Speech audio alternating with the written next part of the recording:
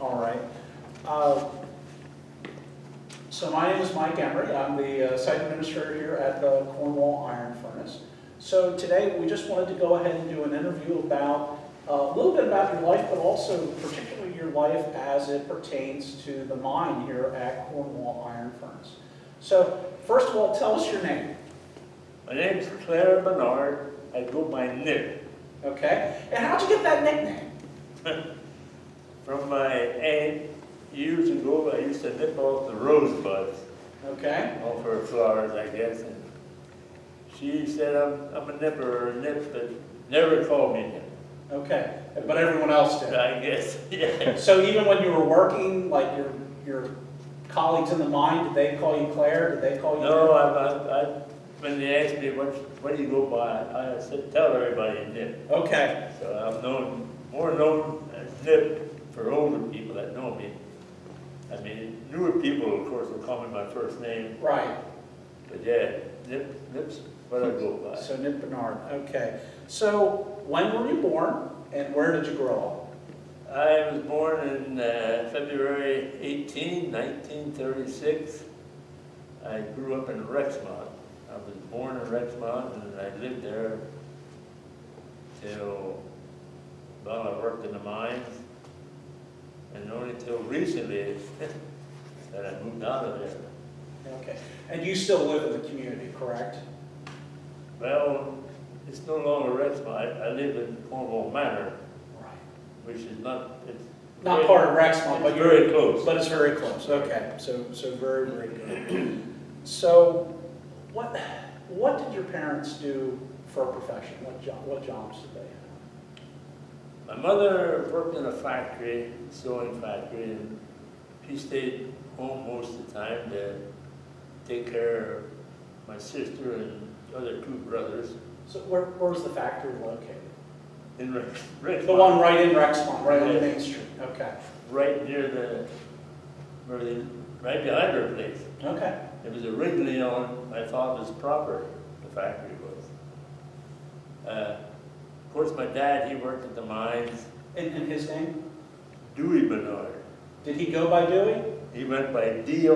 Okay, D.R. It was Bernard. Dewey Ralph. Okay. He liked D.R. Bernard. He was an engineer, he surveyed, but he had quite a position in the mines. He didn't travel a whole lot. He worked over here in the main office, but he was involved with the borough. He was involved in a whole lot of things. So he was really civically minded aside from working here? He was. Okay. Yeah. So, but he had involvement with the fire company and He things, did. and the school district, if I remember. Big time in the school district, yes. Okay. He was on the board there for quite a few years.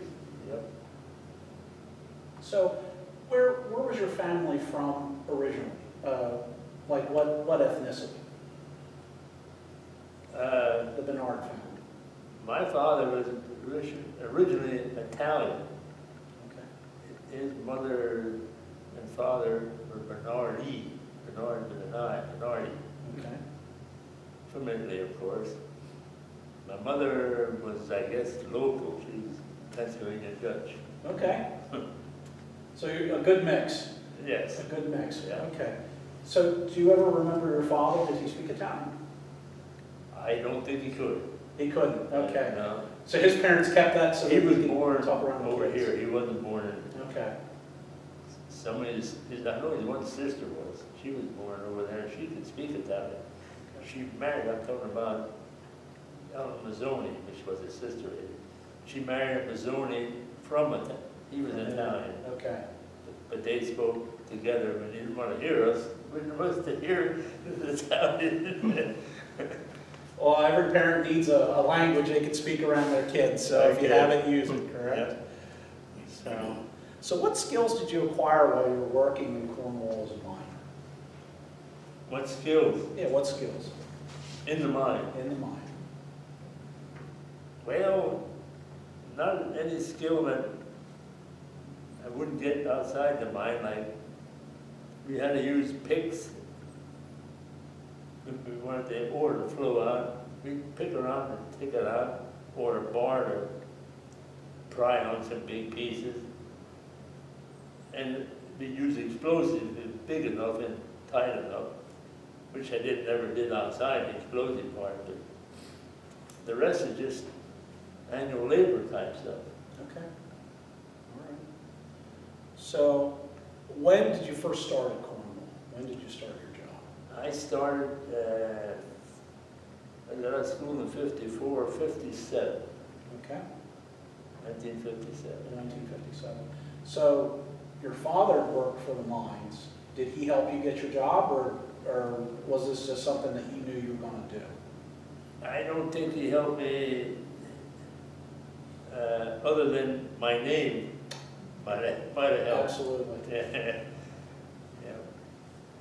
So, but did you interview? Did you have to go talk to someone in order to get your job? Do you remember kind of how that went? Yeah, when they were hiring, they were looking for Harry's. You had to go over to the main office over here. Okay, so that's the one along Boyd Street. Yes. That Cornwall Miner You now. have to go there and apply for a job and take a test to see whether you're passed physically, which we did. I did. There was two of us that went at the same time, and we both passed. And I don't know how long after that. They told you, well, okay, you're hired. Report to work such a date. Okay. Which we did. So how many years then did you work at Cornwall? Or when did you cease work here? 72 in the flood. I was working until the flood. Okay. And that shut it down. Yep. All right. So what jobs did you perform while you were working in the mines? I was a stock man helper. There was two gangs basically in the mine. Miner crew did all the drilling and shooting to develop the opening to get to it. And the stock crew come in there, draw the ore out, and send it outside on a train pump. I was in the stock gang as a helper. Okay. Most of the time. There were times later that I did individual work, like cleaning up along the track with a little operation. You went ahead on the track with this bucket, and you raised it up, and you pulled a car, empty car behind you. You dumped this in the car to fill that up. It was like a cleanup crew by myself. Then we had that bucket full, you unhooked it, that car. You took that down and dumped it, brought it back so you could redo it. Do it again. Yeah. Okay. That's, like I say, that's a one-man operation. I've done that quite a bit. So besides the number 3 mine, did you ever work in any other sections of the mine? Different levels. You worked at different levels Yeah, within the number 3? I have done, yes. Worked in the 7th level, the 2nd level, and the 6th level quite a bit. Just about most of those. Was that typical that guys worked in very specific levels, or? Well, that could happen. Depends on the shift you're working. Okay.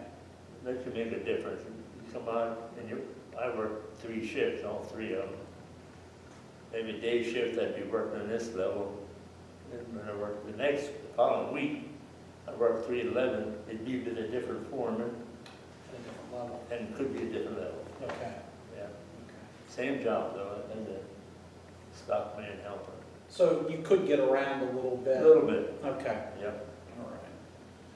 So did you feel that when you were working, did you feel that it was safe? Was it a safe job? Were you... That never come in my mind. We went down the slope, and underneath it, everything's concrete where we worked. And the concrete alley went up. You went on, the train would take you down, solid concrete all around. Safe as you think it would be. Unless you were worried about something. That part didn't cave in. Right. And then you go up to your level where you work. There, you were running, when you were drawing the ore out, you had different openings that you work around. You had to be a little careful there when you passed an empty opening, you know, maybe there's nothing right there, but maybe up here stuff hanging. Okay. And most of the time you put a shot up there to shoot it loose, but when you walk by, you don't just assume nothing's going to fall out of there, you know, be a little careful. But as far as being afraid, I had never had any fear of working down there. Okay. None whatsoever. Did you know people that got hurt?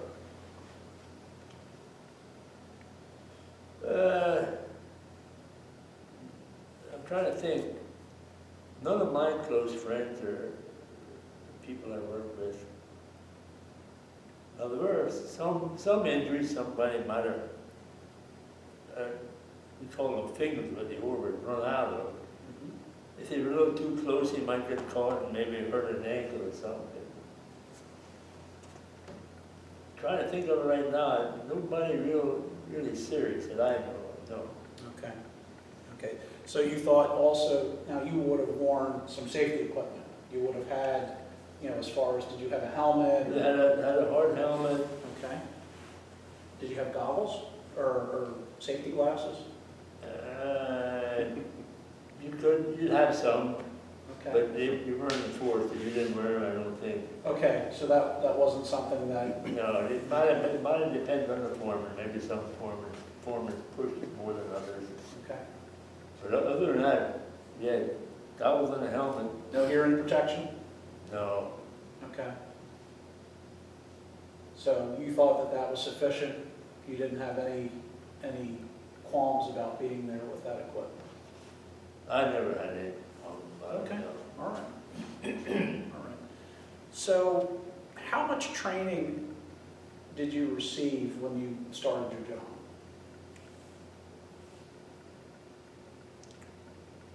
I don't know, if any.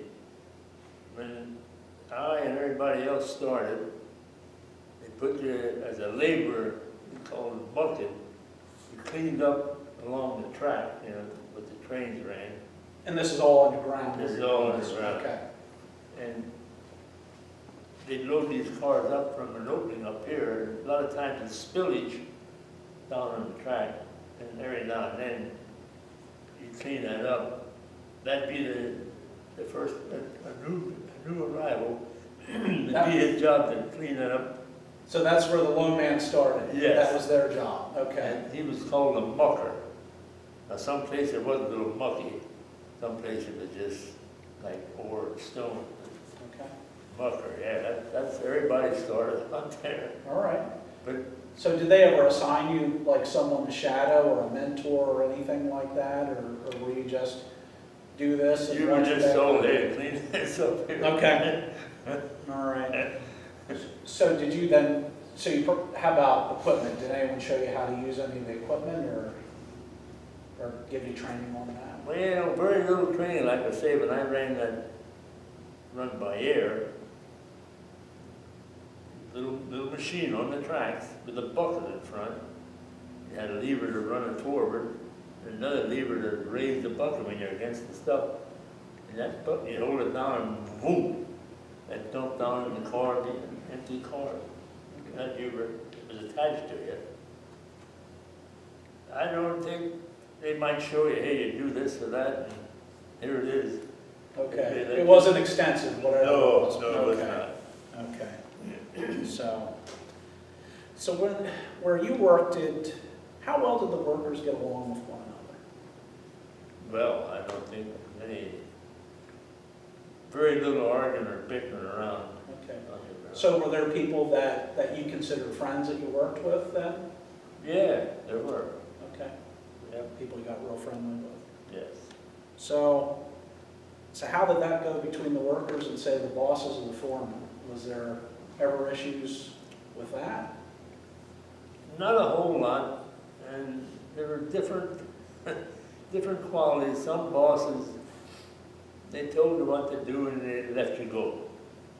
Other bosses, you know, they're more demanding and checking on you, and might say, hey, you didn't do that right or something. But most of the bosses were. They didn't tell you what to do, and they'd it kind of disappeared. You wouldn't see Okay. much more of it. If they knew you could handle what you're doing, All right. they'd let They you. let you alone and Yeah. do it. Yeah. So how's the general feeling then amongst the workers for like the management, say the mine superintendent or the general manager? You probably wouldn't have a lot of day-to-day operation, but you know, what did people think of the management? Right now, I can't think of anybody really complaining about it. Because the upper management, we never got any much feedback from them or didn't know Okay. where they were coming from. I mean, did they ever have meetings where you would meet the management? Like, was there any sort of thing where they would do periodically? Not, I'm trying to think. I don't think so, not as the workers. The management would meet, Right, but not with the yeah, workers. This is Mike Weber. Do you remember getting an award for mining safety? The Sentinels of Safety, does that sound familiar? If you have that on record, I was on the safety committee way back, and I believe we did win something. Ah, yeah. So you got to see the general manager then, right? Probably so, yes. Yeah. Okay. All right. So they were, you know, with the safety committee, there was some sort of a structure there where... Yes, where you especially at first when I first started. Okay. But later on, I think that kind of wore off. I don't think we saw much in the end. Okay. All right. So did you feel that you could trust the people that you were working with? I mean, because it could be a dangerous job, so there had to be a lot of trust with the person that they're next to you. Did you have trust, or did you have to be cautious? I always had trust. Like I say, I was a helper. I worked with another fellow who was in charge. Him and I worked with several different ones. We always got along well. I never had any problem. Can you remember any of their names, the people that you worked with? Yeah, give me a minute.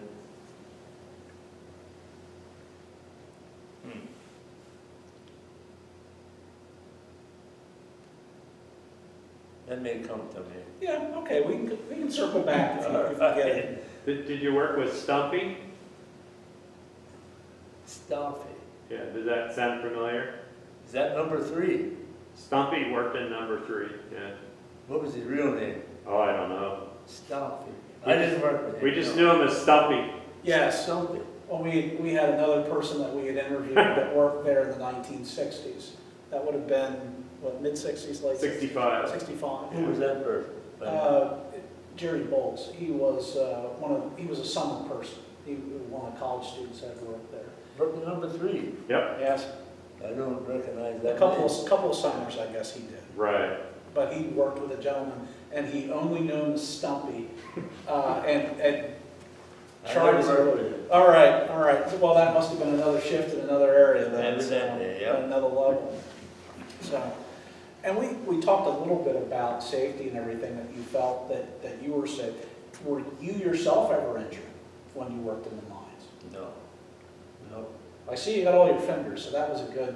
Yeah. That was a good indicator. But all right. So, did you ever collect any rocks or minerals? You know, while all of this stuff is coming out, did you ever collect anything, or did you know anyone who did?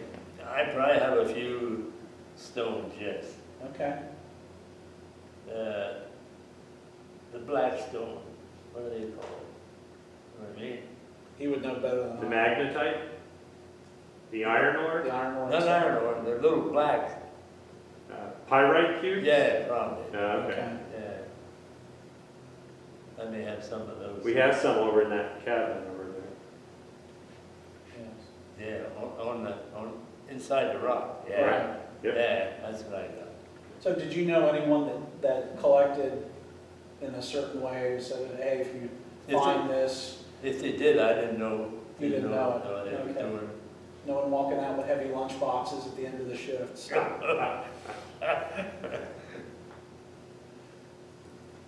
So when you were working in the upper levels of the number 3 mine, did you ever walk out of the mine into the open pit?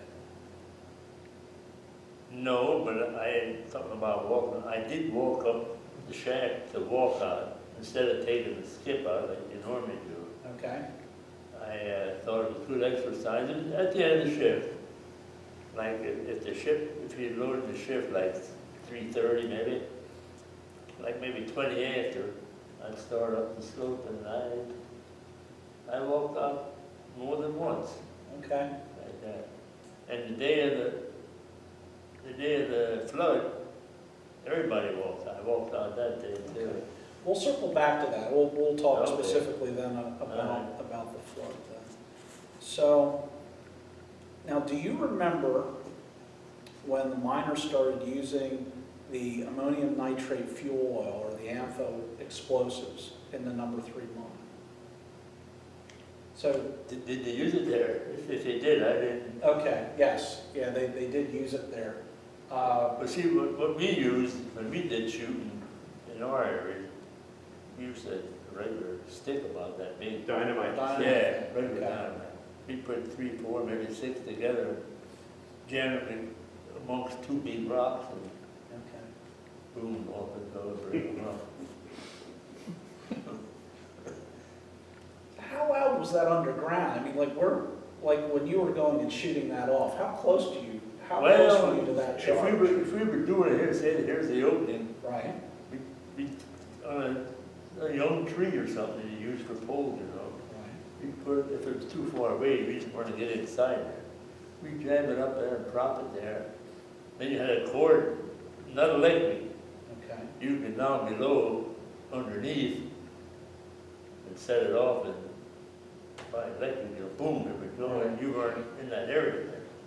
Look, how far away were you? I mean, were you down the tunnel a little bit of the ways, or? A little bit, I mean, Okay, the main tunnel was here, and then we were up here, and another shaft is where we worked. We were up in there. We put that in, walked down here, and down, standing down here. okay. You'd hear a long boom, and depends which way the draft is going. You don't want to be in the smoke, that might be going the other Right. way. So you were, It's kind of like a campfire, you want to stand on the other side of the, and they told the drift, they call them drifts where we worked. okay. You warn the drift next to, hey, we're gonna shoot. So they wouldn't scare them. They wouldn't, the noise or the smoke wouldn't affect them. Okay. All right. So you just hit on this a little bit. So you were working in the mine in June of '72 when Tropical Storm Agnes hit. So, okay. Right. So do you remember what level you were working on that day? Or, I mean, were you on a lower level or were you? Well, I was probably down around the 6th level, I think. I wasn't in the 2nd, I don't Okay. think.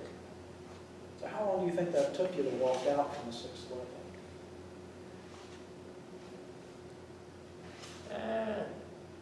Of course, then I was a whole lot younger. I didn't have to stop once you started walking.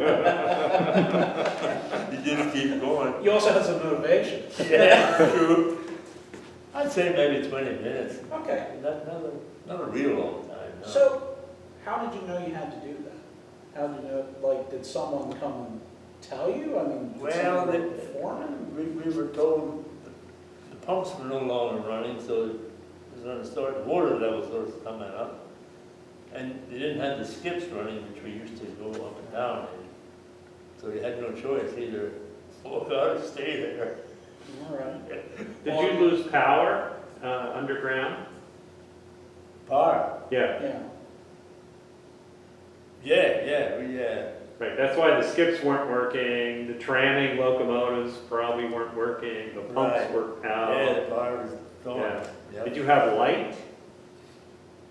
Well, we had our own light, everybody had their own light. Right, Other battery than light. that, I guess, probably not. Yeah, Wow. yeah. So, you know, aside from your experience down underground on that day, obviously you lived in the area and the whole area was impacted. I mean, do you have other memories of Tropical Storm Agnes? I mean, did it impact your house? Did it impact, you know, anything else like that? I do remember one area that was pretty well covered. It's, if you go down here, the root barrel, Right. from here and take route, On 419? 419. On the right here, you have a building now. Go around a little curve before you hit that straight stretch for the cemetery, right before Okay.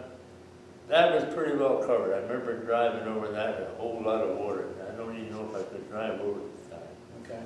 It's a little windy, right past that area, I'm talking Yeah, about, before it straightens out. near the cemetery. I know. Before that. Right. And there was a railroad crossing kind of in that area there as well, I think, that came across from the number 3. If I'm thinking the right place you are. Maybe I'm not far enough down.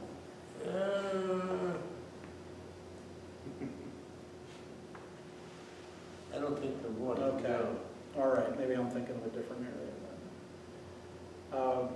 Did you happen to go down to, talking back to the flood, so on the other end of Rexmont, there were dams at that point. Did you go down to that area to see what that looked like? I did not. I don't think there was any problem down there as far Okay. as overflowing. I'm sure they were full and running heavier than usual. I don't know if I've been down there to check it out.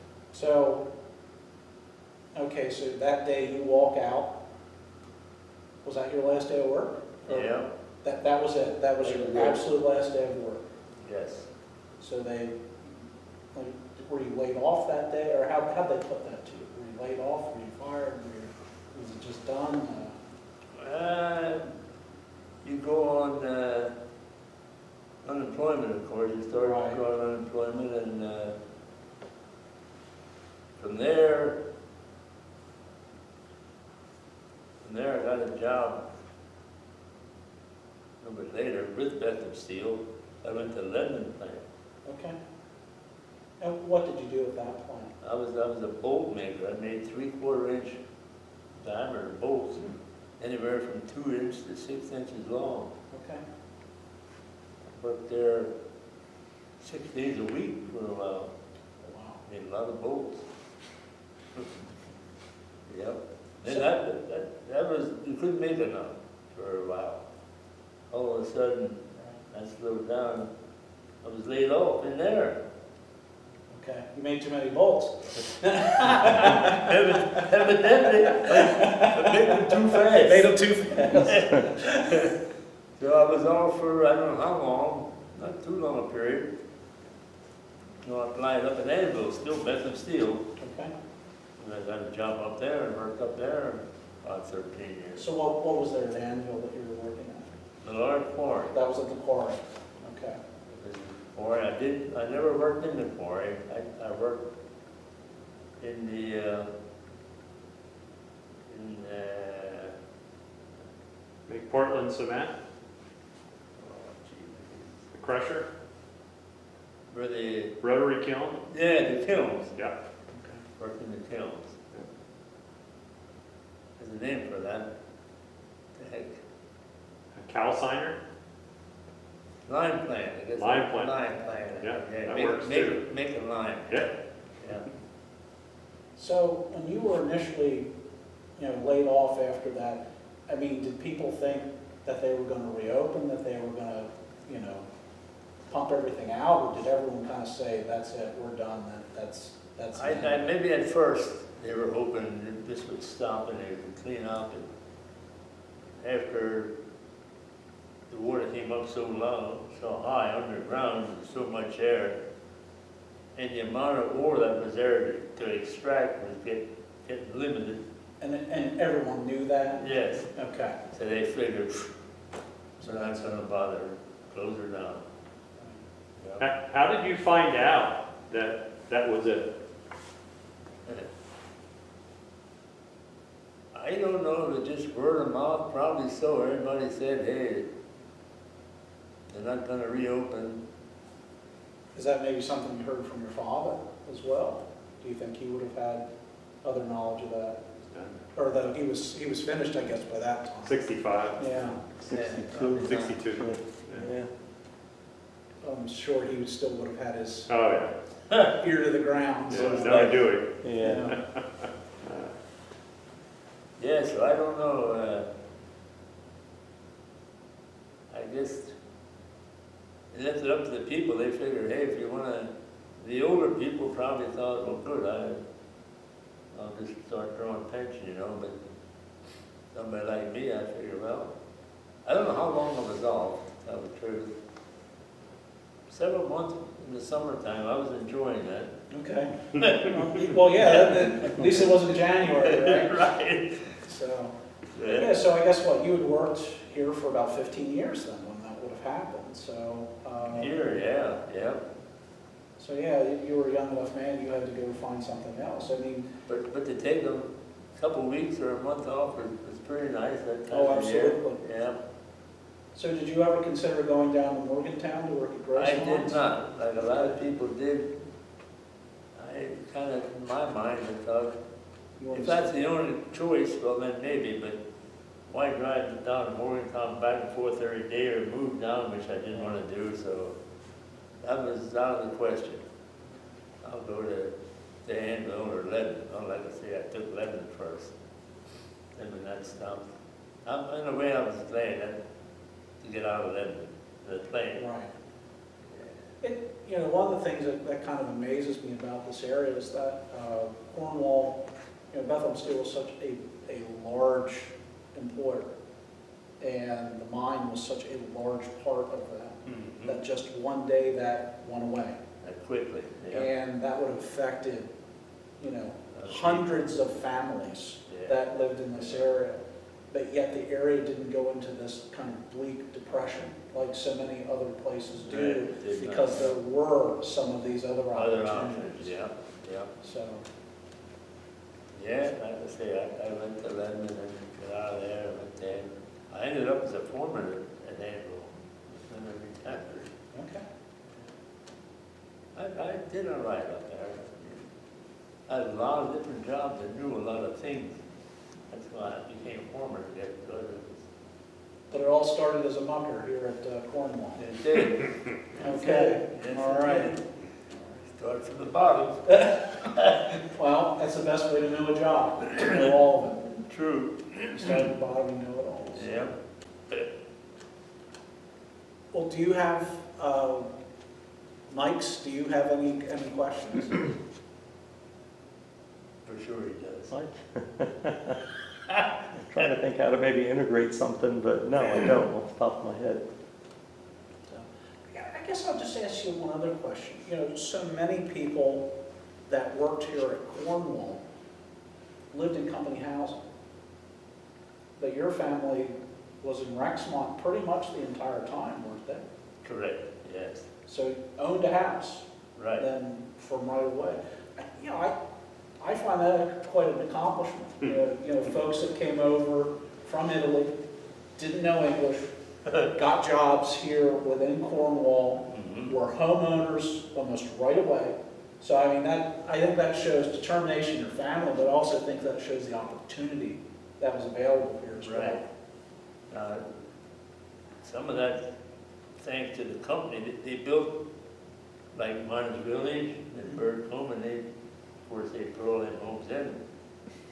I don't know, originally maybe people just rented there, but near the end there, people were buying it. Right. They owned it. Yeah, Bethlehem Steel wanted to get out of the real estate business and started selling those off to the families, which I think it was like 99 point whatever percent of the people that were offered their home bought it. So, which was another thing that, you know, people had enough that they could do that.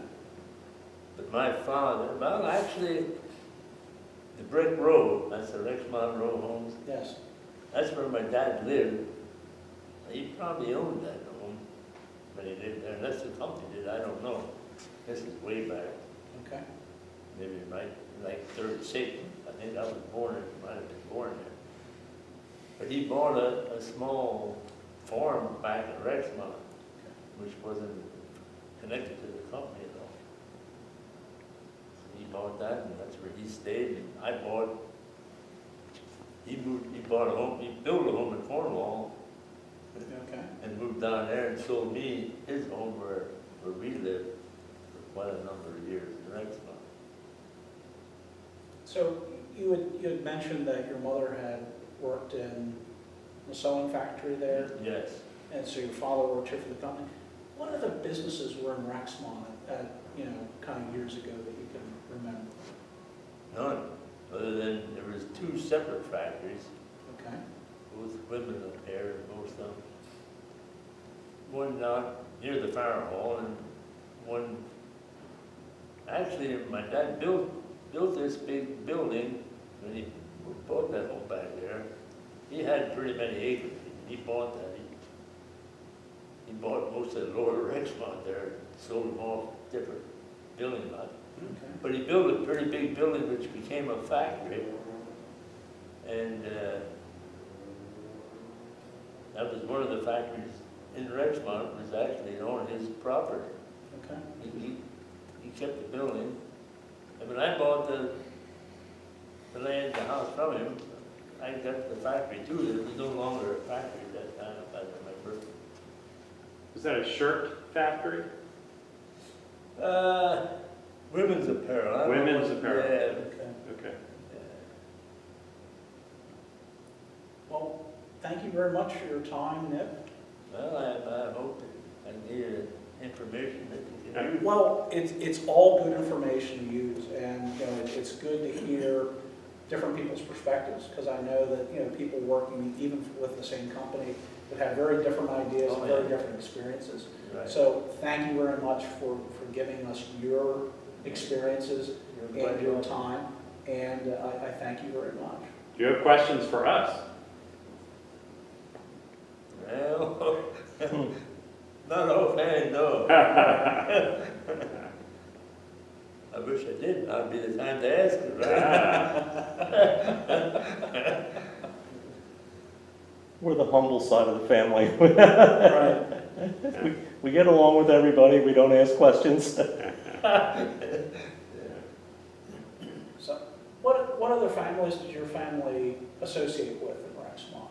Were there other families? I'm sure that there had to be some families that you'd be more friendly with than others.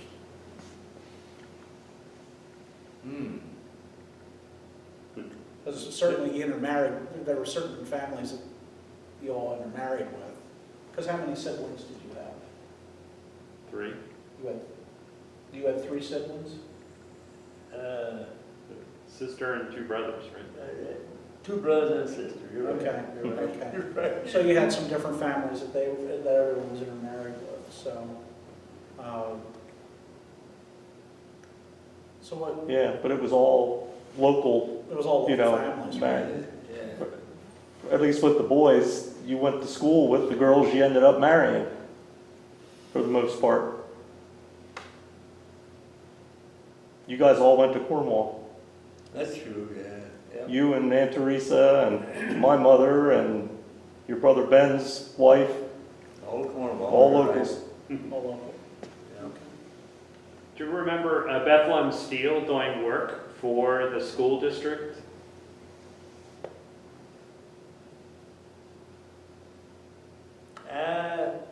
Probably through my father, who was connected with the school and BS. I don't know any particular incident, but I'm sure. I don't know how much, and this is Mike Bernard, but I have a receipt when over here at the old high school, when they put the little round pool out in the field back in the late 40s. It was like a wading pool. I remember when I was a kid, we would always, hot summer days, go over and go in the pool. There's a note on some material receipts for that in my grandfather's files that say Bethlehem Steel provided the labor, or Bethlehem Steel paid for the concrete, or whatever. So it obviously happened. They supported things with the school district. But the pool. And that's that was the only specific thing I've seen. There's certainly more like that. Oh yeah, for sure. But that pool, is gone. Yep, long gone. And most of the school board back in those days were Bethlehem Steel Management. Yeah. Yeah. And so your mother, Mike, is his sister. Is that right? No. Because his father's Dewey. My father is his brother. Oh, your father. Okay. Yes. It's his brother. Okay. Yeah. To really confuse you, my father's a D.R. Bernard, but his name was Dennis. Ah, But they, not Dewey. nope, he got the DR initials, but he was the youngest. I think he liked that he was Yeah, DR Bernard, because So, yeah. Dad was the godfather. Wow. Well, that's cool. Thank you for your service. Yeah. Thank you. You helped make America what it is today. The good parts of America. Got to clarify. Yeah, right. Well, thank you. Thanks for your time coming over. Yeah, no problem.